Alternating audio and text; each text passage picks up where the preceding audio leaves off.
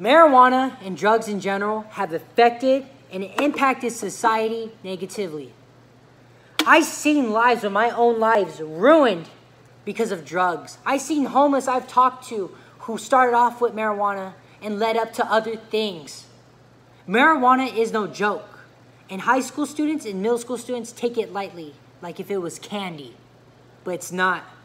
I had family members who started off with marijuana and who knows what they're doing with their lives right now. I used to have close friends who are now addicted to marijuana and doing something else in their lives that's not good. But I've experienced marijuana myself.